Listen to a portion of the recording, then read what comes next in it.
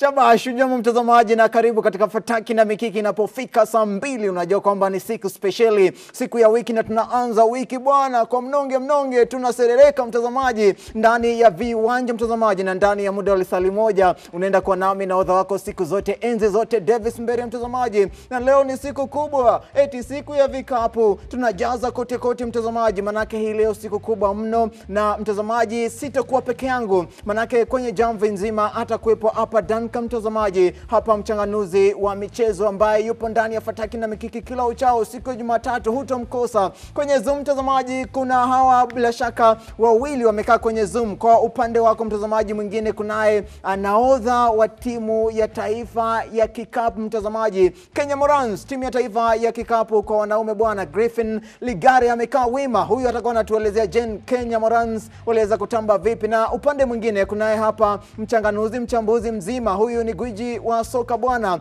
Athana Sobango. Hao ndio mtazamaji wanaenda kwa nasi ndani ya muda wa lisali moja, na bila shaka ni gumzo nzito zaidi. Lakini kabla tu ya kuanza mtazamaji, naomba tu nikujulishe ambaye tunaenda kuguzia kuhusiana na kapu la Kenya Morans. Tuangazie mashindano ya mbio za magari ya ARC Equator mtazamaji, ambayo yaliandaliwa weekend nzima. Kisha pia tuangazie timu za Kenya zinashamiri vipi, zinaendelea vipi kule Tunisia katika michuano ya volleyball ya vilabu bara Afrika mtazamaji. Hayo ndio mtazamaji tunaenda kuangazia, na pia tusisaze, tusiwache, eti tusiondoke bila kuguzia ligi kuu ya soka Uingereza. Na pia usiku wa mabingwa Ulaya unarejea, eti nusu finali nzito zaidi. Nani atatua katika finali? Mechi ya mkondo wa kwanza inapiga usiku. Itakuwaje Jumanne? Itakuwaje Jumatano? Gumzo la siku mtazamaji, naomba nikuhusishe katika swali la siku sasa hapa. Na kuuliza bwana, nipe ubashiri.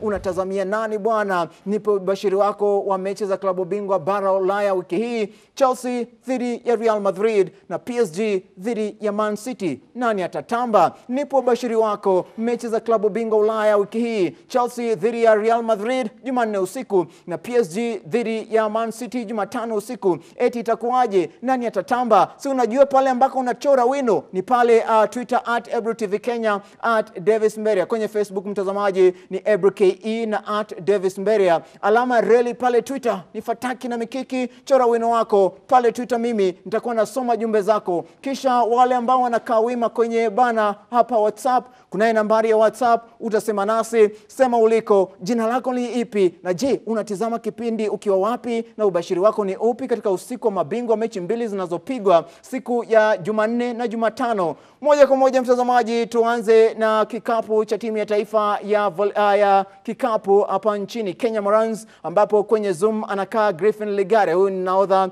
wa timu ya taifa ya kikapu nchini. Steven, hari vipi Griffin, na unatupata ukiwa wapi bwana? Niaje Davis, niko kugashie. Huko ndio, this is where I live man. Naamini kwamba unajua vimombo kidogo ndio vyenyu bwana. Watu wa timu ya taifa wa kikapu mnakuwa mnapiga kama wale tu wa NBA. Yeah, that's what they think, but yeah, kiasi pia si uongea Kiswahili sana kwa sababu ya unajua hiyo ndio lugha ya taifa. Shukran. Sasa Griffin, tukianza tu, wewe ulikuwa nahodha wa timu ambayo iliweka historia kubwa bwana, mkifuzu kwa mara ya kwanza katika mashindano ya Afro Basket baada ya kipindi kirefu cha zaidi ya miaka 20. Kwanza tu tukianzia tu pale, hali ilikuwa kwaje? Mchuano wa mwisho dhidi ya Angola, mchuano ambao Wakenya wengi waliingiwa sana na furaha kote kukatanda, mlipokelewa kutoka kule mtazamaji Cameroon mkiwa na furaha tele. Pale tu kabla ya mechi ilikuwa kwaje? Ilikuwa poa. You know, Angola is a really good team. You know, in Africa wako ranked, yani juu sana.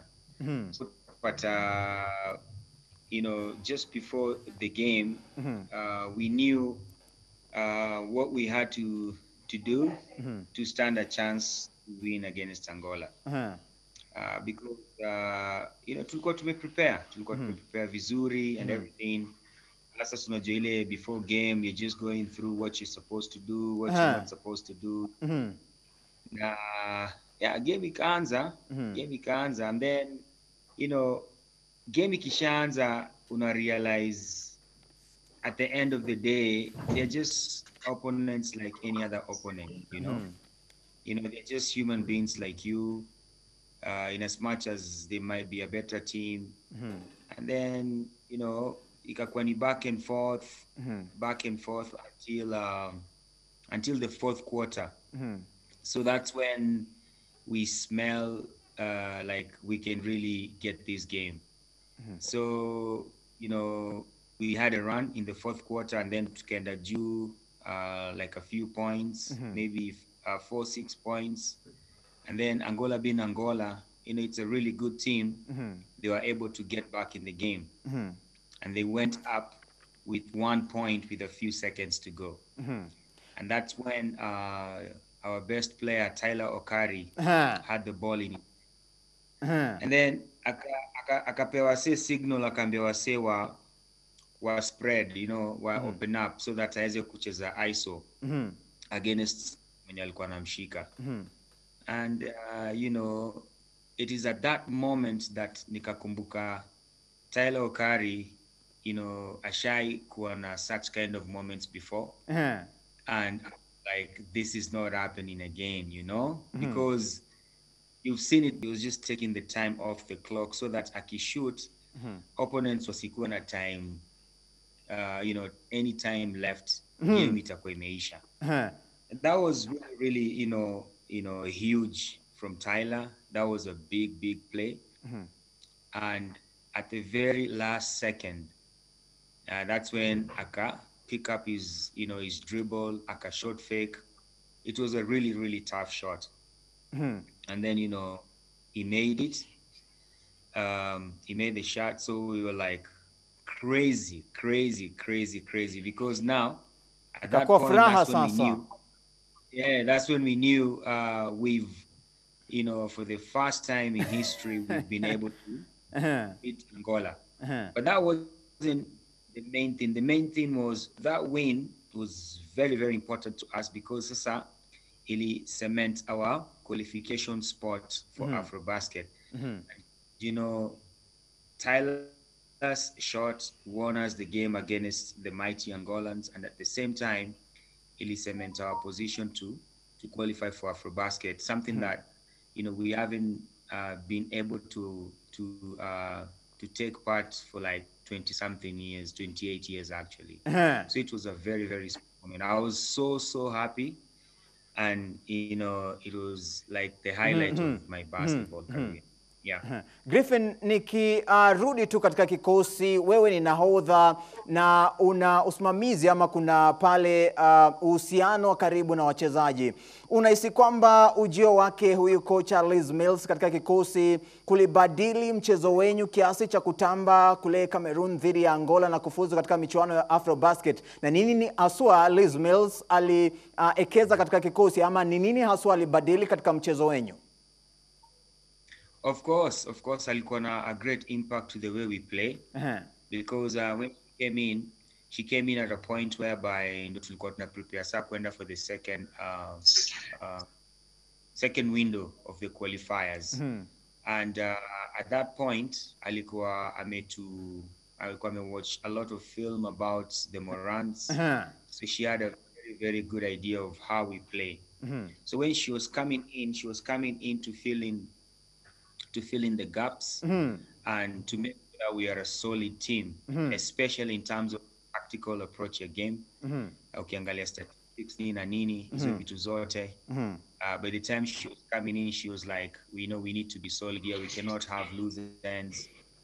Because when you play against the great teams, coming down to small things. So those small things come in, make sure to make sure to tighten up, so that tukienda for the second window, we get to become a much better team. Hata ile game tulicheza against Senegal, ukiangalia hiyo game tulicheza poa first half, haikuwa pen in the first half Ikakuwa nzito. tulikuwa tumecheza vizuri sana, because those loose ends that we were supposed to tighten up, especially our transition plays, transition from offense to defense, defense to offense. Kulikuwa na a lot of loose ends. So when she came in, she to tighten up. So Coach Liz to join ilikuwa like a great thing, and she came in just at the right time.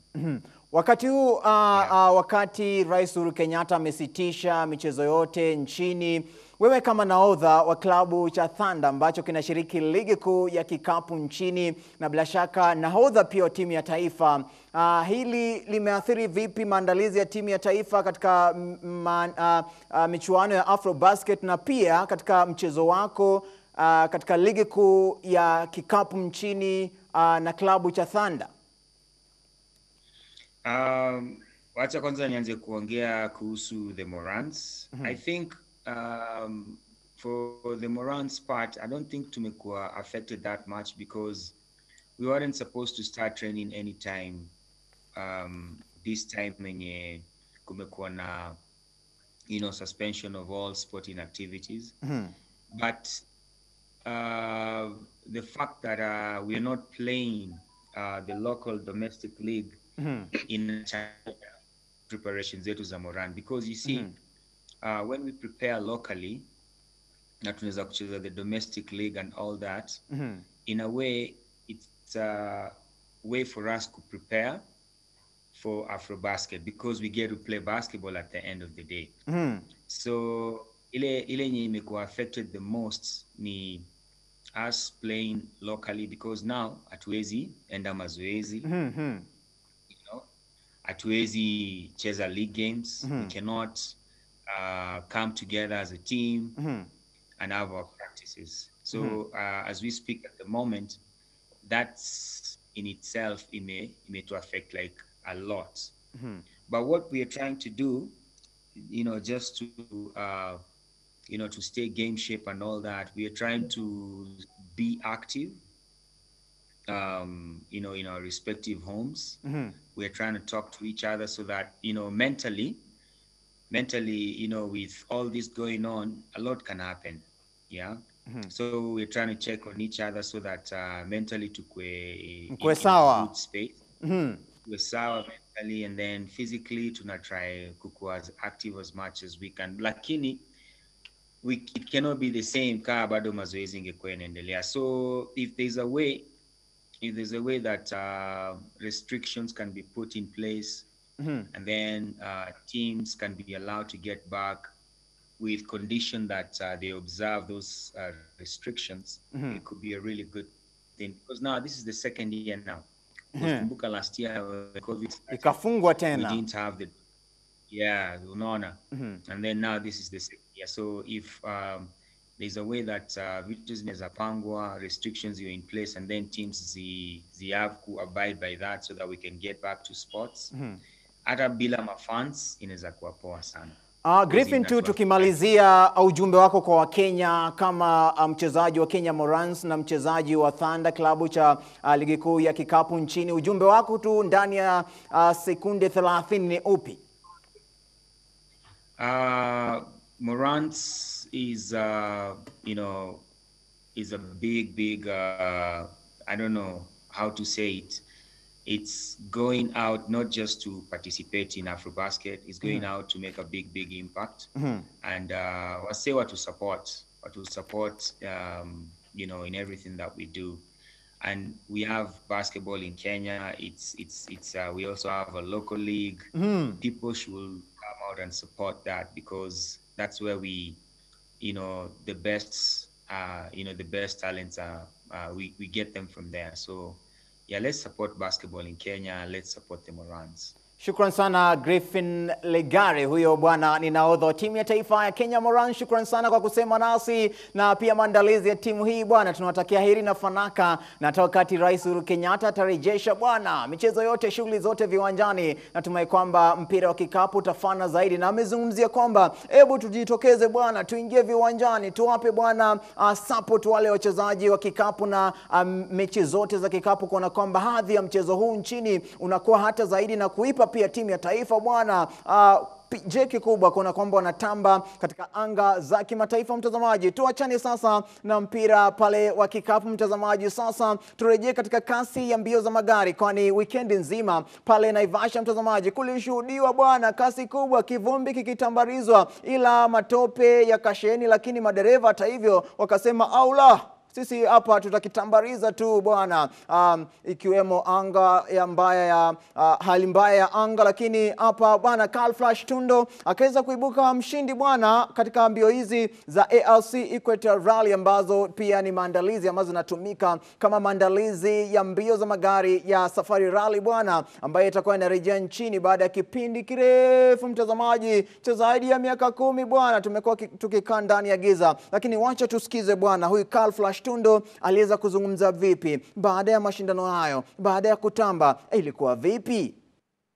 Carl Flash Tundo ambaye alikata utepe ama akibuka mshindi ndani ya muda wa saa 2 dakika 35 na sekunde 08 mtazamaji kule Naivasha. Na hapa sasa nawahusisha tu sekunde 30 tukisonga mbele kwa haraka sababu ya muda. Wachanganuzi wangu hapa kunaye Duncan Mtua mtazamaji, na kwenye Zoom kunaye bwana Athana Sobango. Nikianza tu nawe Duncan, tuliweza kushuhudia Rais Uhuru Kenyatta akihudhuria mashindano haya, tukashuhudia waziri wa michezo Bi Amina Mohamed akihudhuria. Je, kuna kwamba mwanga gizani unaonekana kwamba michezo huenda ikarejea?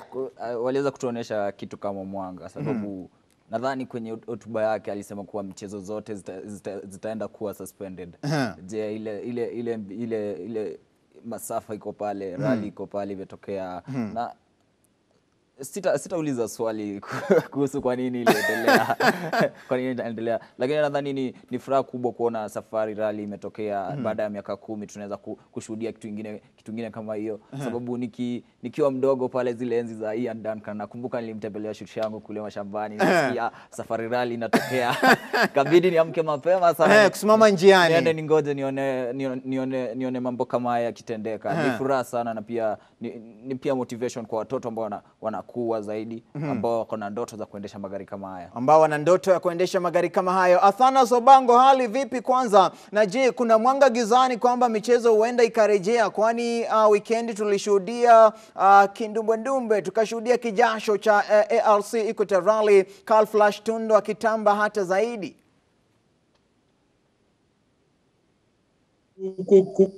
Kuhudhuria kwa mashindano hayo kwake Mheshimiwa Rais sio ishara kuwa michezo zitarudi, manake ukiangalia ule mchezo wa mashindano yale ya magari sio mashabiki si lazima mashabiki wawe pale. Kwa hivyo ilikuwa ni yeye labda kama shabiki wa mashindano ya magari aliweza kuhudhuria, lakini watu wasiwe na ile matumaini kuwa labda mambo yatabadilika. Nafikiri mambo mengi inategemea Wizara ya Afya ambayo inaweza kupea mwelekeo kulingana na hali ya janga hili la corona. Kwa sasa tuwezi sema kuhudhuria kwa Rais Uhuru Kenyatta kuweza kuhudhuria mashindano yale sio ishara ya kuonyesha kuwa labda michezo zitarudi hivi karibuni. Bado kuna nafasi kubwa sana ya kuweza kuhakikisha kuwa labda janga hili limeweza kuangaliwa na limeweza kudhibitiwa vilivyo. Kwa hivyo kwa sasa nasema bado kulingana na serikali, nafikiri bado michezo zimefungwa na tuweze kusubiri tu mpaka mambo yaweze kubadilika. Tuweze kusubiri wakati mambo yataweza kubadilika mtazamaji. Hiyo ni kasi ya mbio za magari nchini. Tusalie na hiyo kasi mtazamaji, tuangaze macho yetu sasa hadi kule Tunisia ambako mtazamaji vilabu vya kutoka nchini vinashiriki katika mashindano ya vilabu katika dimba la volleyball kwa vilabu bara Afrika mtazamaji. Na tayari hapa upande wa wanaume GSU mtazamaji na KPA waliweza kubanduliwa, na hii leo mtazamaji kumekuwa na zile mechi za kungangania nafasi ya 7, 8, 9, 10. Haya, tuangazie kwanza matokeo ya kuanzia weekendi yalikuwa kwaje, kisha nikujuze hii leo mechi zipi zilipigwa upande wa wanawake. Kenya Pipeline na Prisons, je, waliwangata nani? Tukianza tu moja kwa moja kama mwelekezo wangu Josuta nipigia pale matokeo ya vilabu hivi vinne ambavyo vinashiriki ama vinawakilisha Kenya katika volleyball ya bara Afrika kwa vilabu mtazamaji. Upande wa wanawake mtazamaji, Kenya Pipeline waliweza kuzabwa 0-3 na AS Downes. Kenya Prisons wakaweza kuzabwa 3-2 na Sex Funds mtazamaji. Nusu finali za wanaume GSU wakapoteza na kubanduliwa mtazamaji baada ya kuchapwa 3-0 na Esperance, na kisha KPA mtazamaji wakaweza kuzabwa 3-1 na Zamalek mtazamaji. Hayo yalikuwa matokeo bila shaka ya weekendi. Tuangazie tu matokeo leo, kwani wana bila shaka GSU mtazamaji hii leo na Kenya Pipeline, na bila shaka pale KPA waliweza kutoa ushindi. Tukianza tu hapa ni upande wa wanaume mtazamaji kusaka nafasi ya 5 na 6 katika mchuano wa kwanza. KPA waliweza kutoa ushindi, waliweza kutoa wakapigwa 1-3 na bila shaka wakatoa ushindi wa 3-1 dhidi ya Port Douala. Seti ya kwanza 18-25, seti ya pili 21-25, seti ya tatu 20-25, na mwisho usiku 3-1 wakaweza kutoa ushindi dhidi ya Port Douala klabu cha kutoka kule Cameroon. Katika mechi nyingine ni kwamba GSU ya pa Kenya iliweza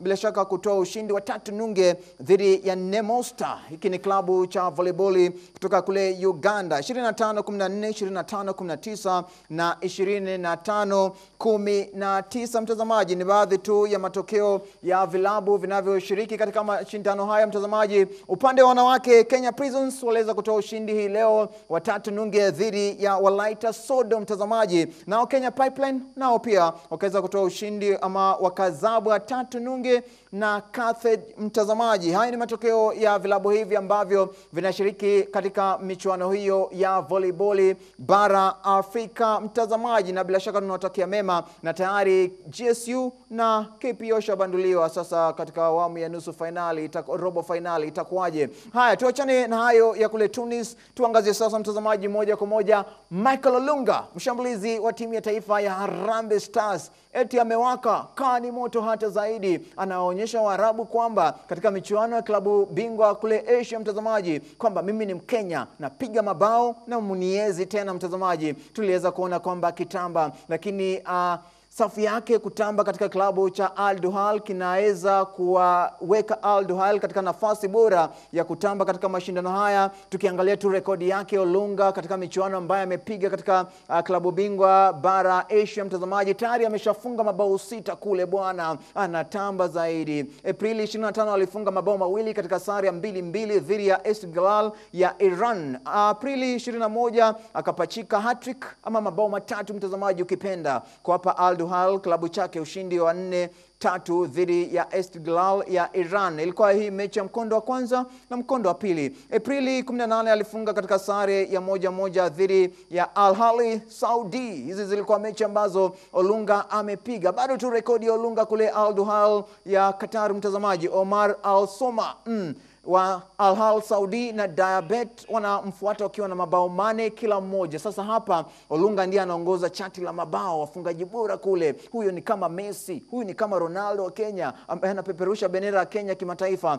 Olunga amefunga jumla mabao 16 ndani ya mechi 19 alizoichezea Al Duhal kufikia sasa. Ametamba sana, amewaka sana. Tunaweza mzungumziaje Olunga? Je, ni wakati sasa mzuri ambapo vilabu vya kutoka kule Ulaya vitakuwa vinamwangazia pakubwa? Nadhani ni wakati, sababu ukiangalia Olunga mahali popote ambapo ameenda ameweza kufanya ile kitu tunasema kujiprove, sababu akiwa kule aliweza kupiga pale gor akafunga bao zake, akaenda kule nadhani Korea akafanya mambo yake, akakuja tena Hispaniola na Girona akafanya mambo yake. Saizi kule Qatar anafanya mambo yake. Inamaanisha kuwa Olunga popote ataenda anaweza fanya vitu za kufurahisha. Alafu ukiangalia pia Olunga ile kuingia pale Qatar haijamchukua muda, sababu wachezaji wengi ambao tunasema kuwa ni wakubwa zaidi wakienda ligi mpya wanaweza kungangana kuchukua wakati ndio waweze kutamba. Olunga amefika pale, kazi imeanza hapo. Nadhani anamaanisha kitu kubwa sana, na pia ile form ambayo yuko ni boost sana kwa Harambee Stars, sababu akiitwa pale ataweza kuleta ile form yake kwenye Harambee Stars. Kwa hivyo ni wakati sasa klabu kubwa ziweze kumwangalia sana. Klabu kubwa ziweze kumwangalia sana. Ubango tu kwa haraka tukiguzia hili swali, amezungumzia kuhusiana na alipachika mali tamba katika klabu cha Gor Mahia hapa nchini kabla tu ya kuwekeza majembe yake ughaibuni. Nakumbuka mwaka 2015 Gor Mahia wakitoa ushindi bila kushindwa bwana. Hapa huyo Olunga akipachika wavuni mabao 19, na ushirikiano wake mkubwa inakumbukwa zaidi. Nakumbuka enzi zile ushirikiano wake na Medi Kagere na Ali Abondo ulikuwa mkubwa zaidi, wote hao watatu wakiwa katika chati la ufungaji bora hata zaidi. Unamzungumziaje Olunga? Ni wakati sahihi ambapo sasa ananyosha njia yake ya kutoa kule Ulaya. Mwanzo nafikiri kwa maoni yangu itakuwa labda vigumu tena yeye kuweza kurudi kule Ulaya, manake utapata kuwa ligi ya kule Asia na labda nchi zingine kule kidogo, wale mascout wa Ulaya huwa waangazii sana, manake kawaida huwa ni mchezaji anatoka Ulaya akienda kule Uarabuni kwenda kama kumalizia ile career yake pale. Lakini Olunga na miaka ile ako nayo kidogo, nafikiri labda itabidi labda fanyike jambo lingine ndio aweze kurudi Ulaya. Itakuwa ni vigumu kidogo yeye kuweza kurudi Ulaya. Nafikiri kwa vile yeye ni mchezaji wa kulipwa, nafikiri kuondoka kwa ile timu ya Japan na kwenda kule Uarabuni, nafikiri madhumuni makubwa ilikuwa ni labda kuweza kuendelea kupata donge ama kuendelea kupata mapato mazuri. Kwa hivyo kwa mchezaji wa kulipwa akipata nafasi ambayo inamletea hela kidogo atacheza. Wajua kuna wale wamecheza kule Uarabuni bila kwenda Ulaya na wakastaafu na maisha yao iko sawa. Kwa hivyo kwa Olunga nafikiri ukishaitwa mchezaji wa kulipwa, wewe haja yako ni kutafuta hela. Olunga anatafuta hela, wale jamaa walimsajili kutoka kule Japan, na kwa sasa nafikiri hawana ile tunasema kwa kimongo regret ya kuweza kumpata hilo Olunga, manake walimuita kuja kufunga mabao, anafunga mabao.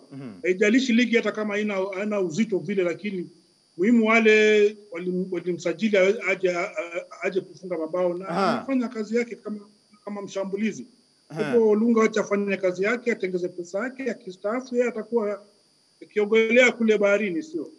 Staafu na akifanya mambo yake. Mwisho usiku wanasema kwamba mpunga muhimu zaidi, manake baada ya soka kuna maisha, na katika maisha bwana anahitaji pia kustarehe, na hapa anatafuta senti, hatafuti jina tena mtazamaji. Huyo ni Athanas Obango mtazamaji, lakini hapo tunapiga break fupi. Tukirejea sasa tutakuwa tunajimwaya, tutakuwa tunaingia, alafu wima kabisa katika dimba la bila shaka ligi kuu ya soka Uingereza. Lakini kabla tu kwenda break na kuuliza, je, ubashiri wako ni upi katika usiku wa mabingwa kati Real Madrid wanapiga dhidi ya Chelsea, PSG dhidi ya Man City? Sema Twitter, sema Facebook na kwenye nambari yetu ya WhatsApp. Usikwende mbali, na rejea na makubwa.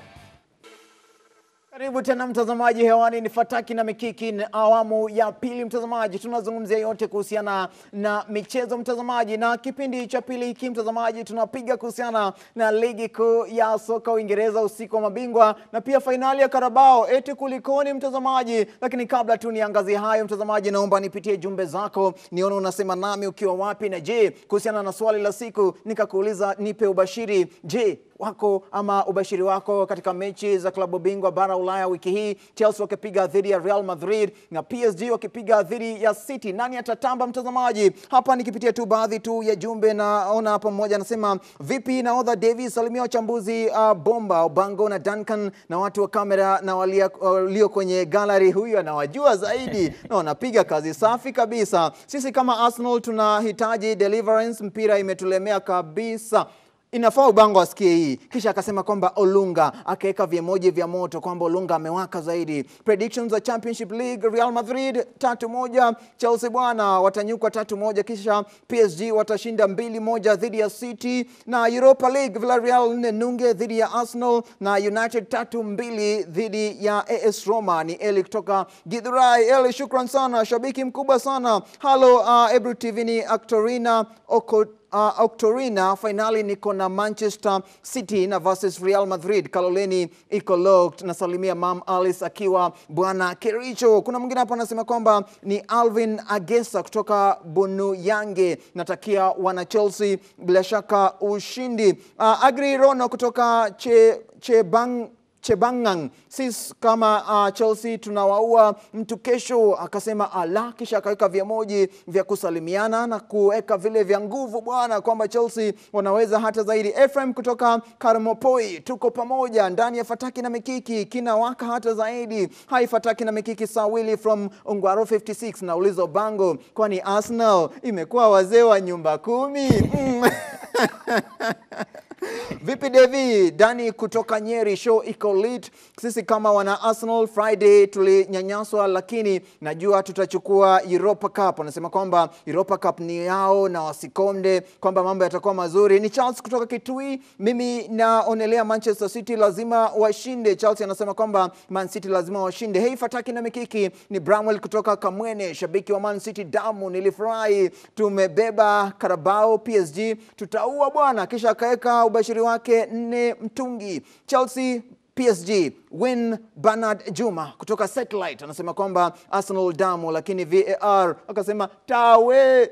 Amesisitiza hata zaidi. Kuna mwingine hapa anasema hujambo nyote, nashukuru Maulana kutupatanisha hii leo Jumatatu. Wiki hii Chelsea iko sawa kabisa. Ambio Bango pole kwa kibano kutoka kwa mwana Everton mtazamaji. Kisha hapa tu ya mwisho kuna hapa anasema kwamba Nelly hapa ni Nelly hapa Chelsea all the way mtazamaji. Tuma jumbe zako, endelea kumimina jumbe zako kwenye mtandao wa Twitter @EbruTVKenya, @Davis Mberia, alama reli ni Fataki na Mikiki, kwenye Facebook kule kote kote. Jumbe ni nyingi, lakini kama sijasoma jumbe yako jua kwamba kipindi hakijaisha, lakini kama sitosoma inapita pale chini na kupenda zaidi mtazamaji. Haya, tuanze moja kwa moja na ligi kuu ya soka Uingereza mtazamaji. Tuangazie bwana matokeo yalikuwa kwaje weekend nzima, mambo yakakuwa vipi mtazamaji. Ijumaa ikaanza, Arsenal Ijumaa kalia hata zaidi. Eti safari ya kuingia weekendi ikakuwa ngumu hata zaidi. Everton akimchabanga 1-0. Moja komboa ufe lala kabisa. Jumamosi Liverpool wakapiga sare 1-1 na Newcastle United. West Ham United wakaweza kuchabangwa 1-0 na Chelsea. Sheffield United wananyembe wakawakata Brighton 1-0. Haya, Jumapili tuone mambo yakawa vipi. Jumapili eti siku nzito. Aston Villa anaanzia chini wakapiga sare 2-2 dhidi ya West Bromwich mtazamaji. Leeds United wakaweza kuwakaba hawa wana Manchester United pale Bramall Lane mtazamaji, wakaweza kupiga sare ya nunge. Kisha Wolverhampton wakaweza kupigwa 4-0 dhidi ya Burnley mtazamaji. Na anza na mechi kati ya wana Arsenal ambao waliweza kupokezwa kichapo bwana, kichapo kizito zaidi kutoka kwa Everton mtazamaji. Tena eti wakiwa nyumbani. Kilikuwa kichapo ambacho Everton waliweza kutoa ushindi mtazamaji baada ya kipindi cha miaka 41 wakiwa nyumbani kwao Arsenal ugani Emirates. Unaizungumziaje Duncan kabla niende kwake Ubango? Kwanza najua mashabiki wa Arsenal wanasema kuwa VR iliweza kuwanyang'anya penalty pale, lakini ukiangalia jinsi yule mchezaji alivyoguzwa kadogo tu, mbali na kuangalia ile ilikuwa offside, lakini pia kadogo tu ashajirusha. Nadhani pia nitasema kuwa pia ilikuwa decision ilikuwa mzuri sana, lakini pia Arsenal kama ninavyosema kila Jumatatu nikija nasema kuwa Arsenal ni timu kubwa lakini ifanyi mambo. Nadhani Jumatatu iliyopita niliongelea kuhusu Arsenal, Obango akasema Obango akasema sisi kama mashabiki hatulalamiki. Wewe ni nani ulalamike? Wewe ni nani nilalamike? Nadhani mimi nitalalamika sababu ni Arsenal. Ni timu ambayo haifai kuwa pale namba 10. Haifai kuwa pale namba 10. Jinsi wanavyopoteza mechi sisi kama mashabiki, sisi kama wanahabari haitubambi sana sababu hapana bana.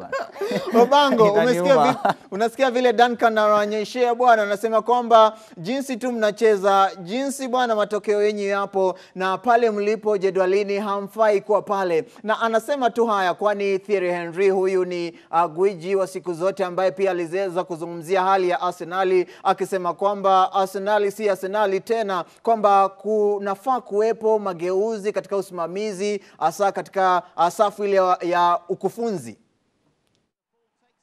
Mwanzo mwambie Duncan pilipili asio ile amwashia nini.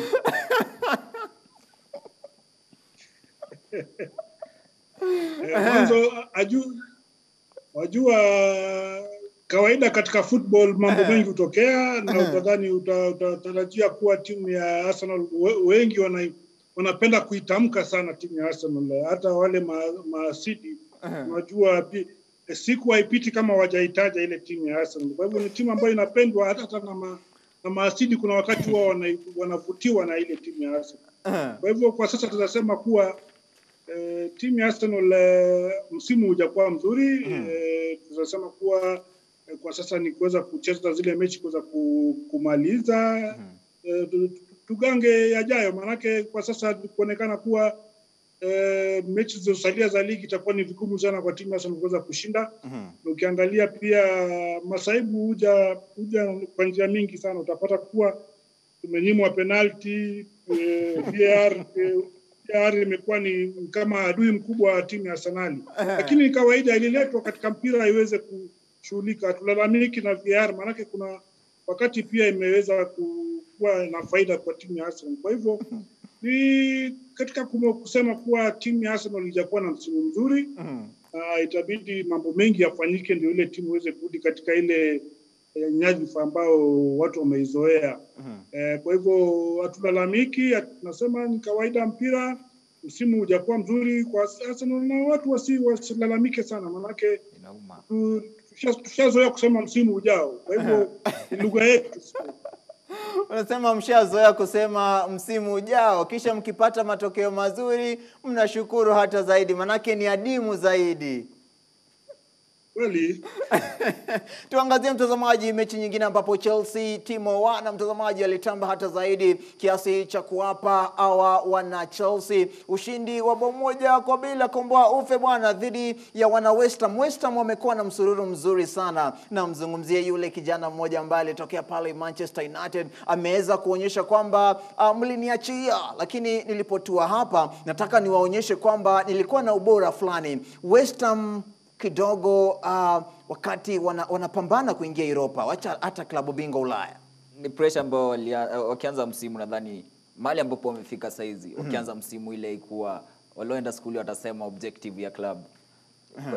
Haikuwa objective ya kuenda kucheza kwenye ligi kuu Uingereza au ligi kuu UEFA na pia Europa. Saizi wamejipata pale. Nadhani mechi ambazo zimebaki wanazicheza na pressure sana sababu tumeonyesha mchezo mzuri, tumeonyesha kuwa tunaweza. Lakini sasa imefika mahali mechi dhidi ya Chelsea ilikuwa mechi za kuangalia sana sababu timu zote mbili za London, timu ya West Ham imeweza kuwa na fomu. Ile fomu wangeileta kwenye mechi ya Chelsea, watu waonyeshe kuwa tuko tayari kucheza UEFA, tuko tayari kucheza Europa pia. Nadhani Chelsea walipata ile chance moja ambao ikatokea pale timu wana kafunga. Timu wana ni mchezaji pia tunaona hajaweza kuwa kifunga. Ndio wengi watasema ana create zile chances lakini hajaweza kuwa kifunga. Ile bao moja ambayo alifunga bao alafu tukaona pia alikosa bao nyingine ilikuwa wazi zaidi. Ile confidence ya timu wana ikirudi Chelsea itaweza kuguzika. Nadhani itakuwa ngumu sana kuwashinda Chelsea sababu wako na ile ambao tutaita team depth. Wako na squad ambayo haishikiki ikiwa form haishikiki. Wanasema Duncan anasema kwamba iwapo Chelsea wataganda pamoja, kuna uwezekano kwamba msimu kesho huenda wakawa timu ambayo ama klabu ambacho hakitashikika sana mtazamaji. Obango, na kuhusisha katika ushindi ama ile sare ya Manchester United, sare tasa ambayo walipiga dhidi ya Leeds, hapa wakiwapa wana Manchester City sasa nafasi ya kutoa taji kabisa sasa, manake City anahitaji tu ushindi katika mechi mbili. Tayari pengo kati yake na mwana Manchester United imeongezeka hadi alama 10. Kwanza unaizungumziaje timu ya Manchester United dhidi ya vijana wa Marcelo Bielsa mechi hiyo? Mwanzo naweza kumbuka kocha wa Manchester United alisema wakati mmoja kuwa huenda bado wako na imani hawataweza kuifikia ile timu ya Man City. Na naweza sema kuwa katika lugha nyingine unaambiwa kuwa wewe bado unaonekana unalala, unaota. Kwa hivyo endelea kulala. Manake Waswahili wanasema kata tamaa, na muhimu kubali kukata tamaa kuwa haiwezi. Ukiangalia ile mechi ya Leeds ni mechi ilikuwa mechi ngumu sana kwa timu ya Manchester United. Timu ya Leeds kwa sasa sio timu ambayo nilivyosema hapo awali kuwa ni timu ambayo watu waipatia heshima sana, manake si timu ambayo utadhania utafika pale utapata ni mteremko. Waliweza kucheza vizuri sana, waliweza kudhibiti ngome zote za Manchester United, waliweza kuzuia hata ile zile nafasi ambazo zilikuwa zinaweza kuingizwa na timu ya Manchester. Kwa hivyo na wao pia vile vile waliweza kushambulia. Tunaweza kushuhudia wakati mmoja ama mara kadhaa tunaweza kuona kuwa wakiweza kushambulia katika ile eneo la timu ya Manchester. Kwa hivyo ni mechi ambayo ilikuwa sio rahisi kwa Manchester United, na nafikiri hiyo sare tasa nafikiri ni matokeo mazuri kwa timu zote mbili. Sare tasa ni matokeo mazuri kwa timu zote mbili mtazamaji. Tuangazie sasa hapa, sasa tunatembea tu tukivimba sasa. Tuingie katika usiku wa mabingwa. Wale ambao wanajua hapa sasa, hapa ni walio bora wanapatana na walio bora. Eti sasa nani atakuwa bora zaidi? Haya, tuangazie usiku wa mabingwa, tuone tu kwanza ratiba inakakaje. Kama mwelekezo wangu Jose bwana, huyu namuita kwamba Jose, ni Jose lakini si unajua vimombo Jose. Haya, tuangalie hapa ratiba ya klabu bingwa bara Ulaya. Jumanne bwana, Real Madrid wanapiga dhidi ya Chelsea. Jumatano PSG wanapiga dhidi ya Manchester City. Tukianza tu na Jumanne, mchuano kati ya Real Madrid na Chelsea. Tuangalie tu takwimu kabla wachanganuzi wangu Duncan na Obango watilie wino kuhusiana na mechi hizi. Chelsea, takwimu za Real Madrid versus Chelsea. Chelsea 2013-14 waliweza bila shaka kupoteza dhidi ya Atletico de Madrid mtazamaji 1-3 katika awamu hii ya nusu finali. Hii ni nusu finali mtazamaji ya 14 kwa Chelsea katika michuano ya UEFA. Wameshinda mara 6 na kupoteza mara 7 mtazamaji. Kwa upande wao ni nzito hata zaidi. Tukianza tu Duncan, unazungumziaje tu kwanza tukianza na hizi takwimu tu? Nadhani takwimu siku hizi zimebaki kuwa kama historia. Na historia iko pale ivunjwe. Lakini pia ukiangalia hata niguzie mechi yao dhidi ya Real Madrid. Ukiangalia Real Madrid wakiwa pale kwenye nusu finali, sasa wanakota ule kota amezoea ile mchezo, amezoea kile kiwango ambacho ako saizi. Kwenye nusu finali tunaona Zidane anafanya nini? Real Madrid ni moja ya timu ambazo ungesema kuwa watakuwa pale. Na pia Chelsea ni moja kati ya hizo timu ambazo ungeuliza ungesema wale hawezi fika kwenye kile kitengo. Timu zote mbili ukiangalia Real Madrid, nadhani Real Madrid kwenye kiungo chao cha nyuma kidogo kuna wasiwasi, sababu wale wachezaji wao inasemekana kuwa wanaweza kosekana. Chelsea nao wako na ile motisha, sababu weekend wameweza kushinda ile derby dhidi ya West Ham. Saizi wanaonyeshana kuwa na fomu. Nadhani itakuwa ngumu zaidi kwa Real Madrid wasipochunga. Chelsea huenda wakatoka wako nyumbani, huenda wakashinda ile mechi na uweze kuwa na furaha zaidi. Mwelekezo wangu Jose, nipe pale kwa timu ya Real Madrid. Obango azungumzie takwimu hiyo, kisha tuangazie vikosi vinakaaje katika timu hizi zote mbili mtazamaji. Hayo bila shaka ni takwimu za Real Madrid. Haya, tuangazie vikosi sasa. Obango aje aguzie kuhusiana na vikosi. Nipe kikosi cha Chelsea na pia kikosi cha Real Madrid niweze kupitia moja kwa moja. Chelsea, Mendy anakaa pale michumani, Azpilicueta, Silva, Rudiger, James, Jorginho, Kante, Chilwell, Mount, Timo Werner, Kai Havertz. Upande wa bila shaka wana Real Madrid mtazamaji, kikosi hapa ni Courtois, Carvajal, Varane, Militao, Nacho, Casemiro, Toni Kroos, Modric, Asensio, Benzema na Vinicius Junior mtazamaji. Hao ama hicho ndicho kikosi cha Real Madrid na Chelsea ambacho tu tunatazamia kwamba kitaanza. Si eti tumejua kwamba kitaanza, hapana. Kuna wale wachezaji wa akiba na pia kuna uwezekano kocha pia akafanya mashambulizi ama akafanya mageuzi katika kikosi chake. Obango, kwanza unazungumziaje takwimu na pia uguguzie kikosi bwana? Mwanzo hiyo ni mechi nzuri sana ambayo itachezwa kesho. Ukiangalia timu ya Madrid, ukiangalia timu ya Chelsea, ni timu ambazo tumeweza kuona wanavyocheza hivi karibuni. Mwanzo Chelsea ni timu ambayo watu wachungane nayo sana, manake kulingana na vile wanavyocheza sasa hizi ni tofauti sana na ile Chelsea ambayo tunaijua. Timu ya Real Madrid pia wamekuwa wakicheza, lakini mechi yao juzi katika ligi yao hakuweza kucheza vizuri sana, manake nadhani yule kocha Zidane alikuwa labda kupumzisha wale wachezaji ambao wale ni wazoefu. Lakini ukiangalia walivyocheza, wakiweza kucheza vile walivyocheza juzi, basi itakuwa ni vigumu sana wao kuweza kuifunga ile timu ya Chelsea. Ingawaje tukiangalia katika takwimu tunaangalia kuwa timu ya Madrid imezoea sana katika zile eneo za robo finali, nusu finali, hata vile finali. Lakini Chelsea, naweza sema Chelsea wanaenda kwa ile mechi kama underdogs. Utaangalia kuwa wachezaji wa Chelsea ambao kwa sasa ni wachezaji ambao ni wachezaji wazuri sana. Timo yule Havertz, yule Pulisic, wako na kasi sana. Yule Timo Werner wanacheza mpira mzuri sana. Ukiangalia Chelsea, hata ukiangalia staff yao katikati, utapata pale yule Ngolo Kante amerudi. Ngolo Kante sasa Obango tu ushirikiano wake pale katikati umekuwa ni mzuri sana.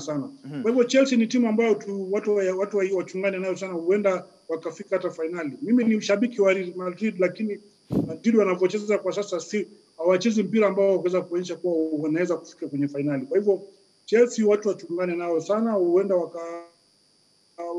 wakaibwaga ile timu ya Madrid kama Madrid watacheza vile wanavyocheza kwa sasa. Kwa ubashiri wako tu kwa haraka, sababu ya muda, manake mwelekezo wangu Jose ananifukuza. Ubashiri wako tu kwa haraka, mechi mbili, PSG dhidi ya Man City na Chelsea dhidi ya Real Madrid, ubashiri wako wa mabao ama ushindi kwa nani? Mwanzo mechi ya Chelsea kesho huenda ikaenda sare, na mechi pia ile ya Man City pia huenda PSG wakaweza kushinda labda kwa mabao kidogo sana. Huenda PSG wakaweza kushinda kwa mabao kidogo sana. Ubashiri wako? Naipa Chelsea ushindi wa bao 2-1. Pia upande ule mwingine nadhani Paris Saint-Germain itangangana na kuweza kushinda 2-1. Wanapigia upato Chelsea na Paris Saint-Germain, ukipenda bwana PSG mtazamaji. Bila shaka imekuwa fataki na mikiki mtazamaji, ni kushukuru vipi umetembea nasi tangu mwanzoni hadi tamati. Hapa wachanganuzi wangu kwenye Zoom akiwa Athana Sobango, na hapa kwenye jukwaa nzima bwana akiwa hapa studioni Duncan Mtua. Shukrani sana wachanganuzi wangu mtazamaji, shukrani sana. Mida ya saa 7:30 hadi 8:30 tunalipiga vilivyo wiki hii mtazamaji, ikiwa siku ya Ijumaa. Usikose, manake hapa ndiko kitovu kikuu cha michezo yote kote. Usikwende mbali, manake mwenzangu Kenneth Kazungu anakuja na habari zote za taarifa zote zilizojiri siku nzima humu nchini na hata nje ya nchi mtazamaji. Naitwa Davis Mberia, tupige tena mtazamaji siku ya Ijumaa. Kwaheri.